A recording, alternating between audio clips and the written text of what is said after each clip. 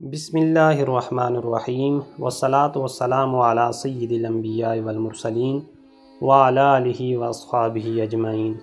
معزز سامعین و حاضرین، السلام علیکم ورحمۃ اللہ وبرکاتہ۔ آج کا ہمارا موضوع ہے صحابہ کرام کی تعظیم و تکریم، قرآنی آیات اور رسول اللہ صلی اللہ علیہ وآلہ وسلم کے فرامین کی روشنی میں سرکار دو عالم صلی اللہ علیہ وآلہ وسلم کی تعظیم و تکریم کا حق ادا کرنے کے لیے ضروری ہے کہ صحابہ کرام رضوان اللہ تعالی علیہم اجمعین کی تعظیم و تکریم بھی کی جائے، اس طرح تعظیم و تکریم کی جائے جس طرح اللہ کا فرمان ہے، جس طرح مصطفیٰ کا حکم ہے۔ اب ہوا کیا کہ بعض جاہل قسم کے مورخین نے، غافل قسم کے راویوں نے اور گمراہ قسم کے رافضیوں نے صحابہ کرام رضوان اللہ تعالی علیہم اجمعین کی طرف ایسے بیہودہ قسم کے اقوال اور روایات جو ہیں نقل کیں کہ جن سے ان کے مقدس دامن کو داغدار کرنے کی کوششیں کی گئیں، لیکن جن کی ثنا خود رب جلیل کرے، جن کی شان خود اللہ کے پیارے حبیب حضرت محمد مصطفیٰ صلی اللہ علیہ وآلہ وسلم بیان فرمائیں، تو ان ہستیوں کے بارے میں ماء و شماع کو کوئی حق نہیں پہنچتا کہ وہ اپنی زبان تان کو دراز کریں۔ اگر کوئی بندہ سورہ فتح کا ایک رکوع محمد الرسول اللہ والذین معہ اشداء علی الکفار، اگر اس پورے رکوع کی تلاوت کرے تو اللہ کے محبوب کے ان صحابہ کی عظمت و شان روز روشن کی طرح اس کے سامنے عیاں ہو جائے گی۔ اسی طرح سورہ توبہ کی آیت نمبر 100 بھی اس سلسلے میں ہر قسم کی غلط فہمی کو دور کرنے کا ذریعہ بن سکتی ہے۔ اب یہ سورہ توبہ کیا ہے؟ اور سورہ توبہ کی آیت نمبر 100 کے اندر اللہ نے کیا ارشاد فرمایا وَالسَّابِقُونَ الْأَوَّلُونَ مِنَ الْمُهَاجِرِينَ وَالْأَنصَارِ وَالَّذِينَ اتَّبَعُوهُمْ بِإِحْسَانٍ، اور سب سے آگے سب سے پہلے ایمان لانے والے مہاجرین اور انصار سے، اور جنہوں نے پیروی کی ان کی عمدگی سے، فرمایا رضی اللہ عنہم ورضوا عنہ، راضی ہو گیا اللہ رب العزت ان سے اور یہ بھی راضی ہو گیا اپنے اللہ سے۔ وَعَدَّ لَهُمْ جَنَّاتٍ تَجْرِي تَحْتَ الْأَنْهَارُ خَالِدِينَ فِيهَا أَبَدًا، اور اللہ نے کیا فرمایا، اور اس نے تیار کر رکھے ہیں ان کے لیے باغات، بہتی ہیں جن کے نیچے سے ندیاں، خالدین فیہا ابدا،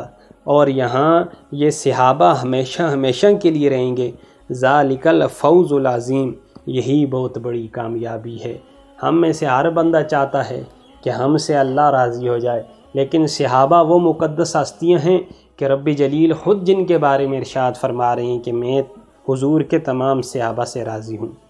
اب اسی طرح سورہ فتح کی آیت نمبر 18، اگر اس کی آپ تلاوت کریں تو اللہ نے یہ ارشاد فرمایا لَقَدْ رَضِيَ اللَّهُ عَنِ الْمُؤْمِنِينَ يُبَايِعُونَكَ تَحْتَ الشَّجَرَةِ، کہ اللہ ان مومنوں سے راضی ہو گیا جنہوں نے درخت کے نیچے میرے پیارے حبیب حضرت محمد مصطفیٰ صلی اللہ علیہ وآلہ وسلم کی بیعت فرمائی۔ اسی طرح یہی سورہ فتح ہے، اگر آپ اس کی آیت نمبر 10 کی تلاوت کریں تو اللہ رب العزت ارشاد فرماتے ہیں ان الذین یبایعونک انما یبایعون اللہ، اے جان عالم بے شک جو لوگ آپ کی بیعت کرتے ہیں در حقیقت وہ اللہ کی بیعت کرتے ہیں، ید اللہ فوق ایدیہم، اللہ کا ہاتھ ان کے ہاتھوں پر ہے۔ اب یہ جو صلح حدیبیہ والا واقعہ یہاں پہ بیان کیا جا رہا ہے کہ حضور پاک صلی اللہ علیہ وسلم جب آپ مدینے سے تشریف لائے عمرہ کرنے کے لیے تو آپ حدیبیہ کے مقام کے اوپر خیمہ زن ہو گئے اور سفارتکاری کے لیے حضرت عثمان رضی اللہ تعالیٰ عنہ کو مکہ والوں کی طرف بھیجا گیا۔ مکہ والوں نے حضرت عثمان کو اپنے پاس روک لیا، تو یہاں پہ یہ بات مشہور ہو گئی کہ مکہ والوں نے یا کفار مکہ نے حضرت عثمان کو شہید کر دیا۔ تو حضور صلی اللہ علیہ وآلہ وسلم نے ایک درخت کے نیچے صحابہ کرام سے بیعت لی۔ حضرت جابر راوی ہیں، آپ فرماتے ہیں کہ حضور پاک صلی اللہ علیہ وآلہ وسلم نے یہ بیعت لی کہ جب تک ہمارے جسموں میں جان ہے، جب تک بدن میں خون کا ایک قطرہ ہے، ہم میدان جنگ میں ڈٹے رہیں گے اور اہل مکہ کو اس خیانت اور سفیر کشی کی عبرت ناک سزا دیں گے، کیونکہ مسلمان لڑائی کے لیے نہیں گئے تھے، احرام کی 2 چادریں تھیں اور قربانی کے جانور تھے اور معمولی سا سامان تھا، کوئی خاص قسم کی تیاری نہیں تھی۔ حضور کے ساتھ 1400 صحابہ تھے،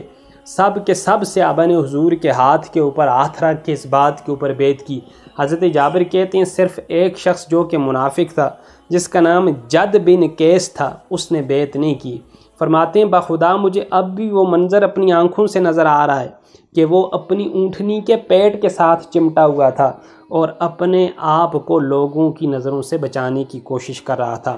تو حضور پاک صلی اللہ علیہ وآلہ وسلم نے ان 1400 صحابہ کے بارے میں کیا ارشاد فرمایا؟ فرمایا انتم خیر اہل الارض اليوم، فرمایا روئے زمین پہ آج تم سب سے بہترین لوگ ہو۔ اور حضور نے ان لوگوں کو مجدہ جاں فضا کیا سنایا؟ فرمایا لا يدخل النار احد ممن بایا تحت الشجرہ، جنہوں نے اس درخت کے نیچے میرے ہاتھ کے اوپر ہاتھ رکھ کے بیعت کی ہے، ان میں سے کوئی بندہ بھی جہنم میں داخل نہیں ہوگا۔ اللہ نے اور اللہ کے رسول نے انہیں مجدہ جاں فضا سنا دیا، انہیں جنت کا ٹکٹ عطا فرما دیا۔ اب صحابہ کرام رضوان اللہ تعالی علیہم اجمعین کی شان میں بخاری اور مسلم کی روایات کیا ہیں؟ پہلی روایت جو متفقن علیہ بخاری مسلم دونوں کے اندر موجود ہے، حضور فرماتے ہیں قال قال رسول اللہ صلی اللہ علیہ وآلہ وسلم لا تسبوا اصحابی فلو ان احدکم انفق مثل احد ذهبا ما بلغ مد احدہم ولا نصفہ۔ رسول اللہ صلی اللہ علیہ وآلہ وسلم نے ارشاد فرمایا میرے صحابہ کو برا مت کہو، اگر تم میں سے کوئی اود پہاڑ کے برابر بھی سونا خرچ کرے تو ان کے ایک پیمانے کے برابر بھی نہیں ہو سکتا، بلکہ نصف پیمانے کے برابر بھی نہیں ہو سکتا۔ اب اود پہاڑ اس کی لمبائی کیا ہے، اس کی چوڑائی کیا ہے، اس کی ہائٹ کیا ہے، اس کے بارے میں محققین کیا فرماتے ہیں کہ یہ کتنا لمبا پہاڑ ہے؟ فرمایا مشرق سے مغرب کی جانب 7 کلومیٹر لمبائی ہے اس پہاڑ کی، 2 سے 3 کلومیٹر کے درمیان اس کی چوڑائی ہے اور تقریباً 350 میٹر کے قریب یہ لمبا اس کی ہائٹ ہے۔ اب بتایا یہ جا رہا ہے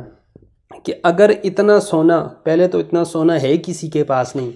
اگر اتنا سونا بھی کوئی تم لوگوں میں سے خرچ کر دے تو میرے صحابہ نے جو معمولی سا بھی نیکی کا کام کیا ہوگا، جو خلوص اور صدق نیت سے اور حضور کی معیت اور فیض صحبت کی وجہ سے ان کو جو مقام حاصل ہوگا، اتنا زیادہ خرچہ کرنے کے باوجود بھی بعد میں آنے والے کسی شخص کو یہ مقام حاصل نہیں ہو سکتا۔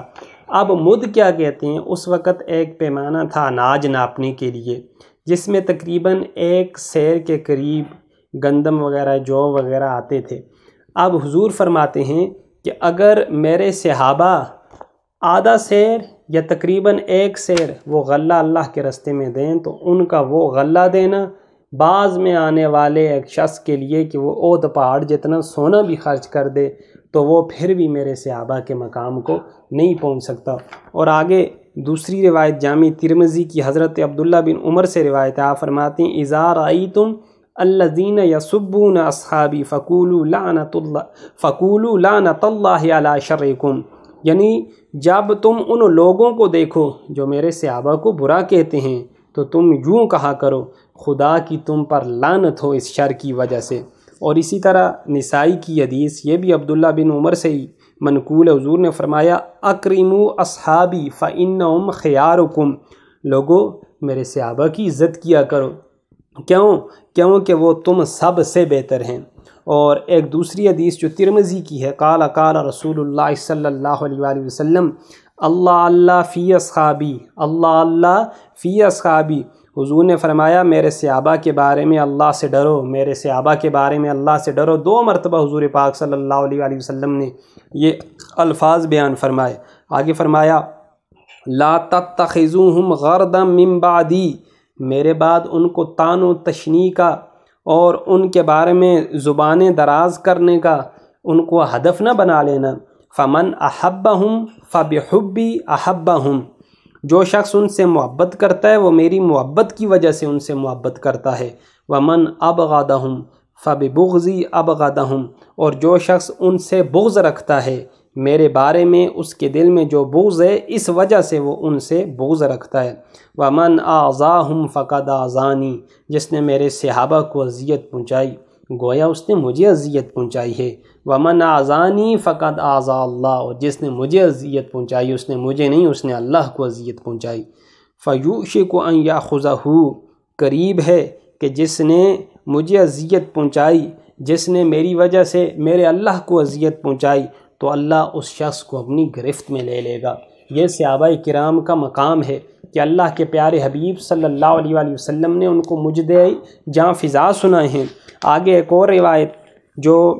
شعب الایمان کے اندر بھی موجود ہے، حضور نے فرمایا قال من سب اصحابی فعلیہ لعنۃ اللہ والملائکۃ والناس اجمعین، فرمایا جو شخص میرے صحابہ کو برا بھلا کہتا ہے اس پر اللہ کی بھی، اس کے فرشتوں کے بھی اور تمام انسانوں کی لعنت ہے۔ لا یقبل اللہ منہ صرفا ولا عدلا، اللہ نہ اس ایسے شخص کی توبہ قبول فرماتے ہیں اور نہ ہی ایسے شخص کی طرف سے کوئی فدیہ قبول فرماتے ہیں۔ اسی طرح حضرت جابر آپ فرماتے ہیں آقا علیہ الصلوۃ والسلام نے ارشاد فرمایا اللہ نے انبیاء و مرسلین کے علاوہ